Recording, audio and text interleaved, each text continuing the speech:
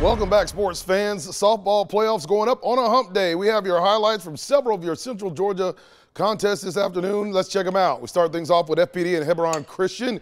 Lady Vikings lead 1-0, bottom of 6. FPD on 2 and 3, and Abby Sorrells hits a pop-up that drops in shallow right. That brings in a couple of scores in Allison Hammock and Olivia Parker to extend the lead.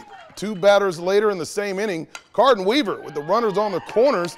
She slaps one through the infield, and two more runs come in, and the Vikings lead 6-0 after the frame.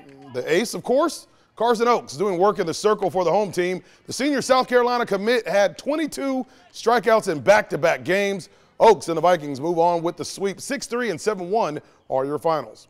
Across town, Tatnall and Heritage Christian. Lady Trojans on top 2-1. McKenna Epps gets out of the jam, forcing the ground out at first to Julia Bridges. That ends the inning, stranding a runner aboard. Heritage Christian, they would take over the lead right here on a fielder's choice.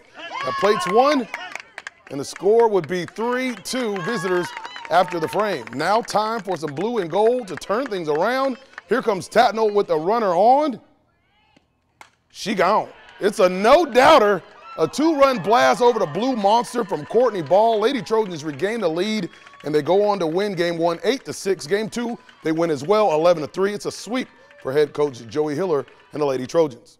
Houston County on the road with Effingham. The Bears take the lead with Kinley Sullivan, who sends one to left for a two-run double. 2-0 Bear down. Lady Bears with an offensive explosion.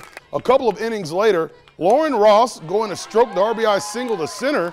That extends the lead, and seconds later, mama, there goes that woman again. Sullivan, once again for the Bears. She's going to drive in two more. Houston County takes game one 13-6 thanks to Riley Lamb in the circle, and complete the sweep with an Olivia Brown 7-3 victory in game two.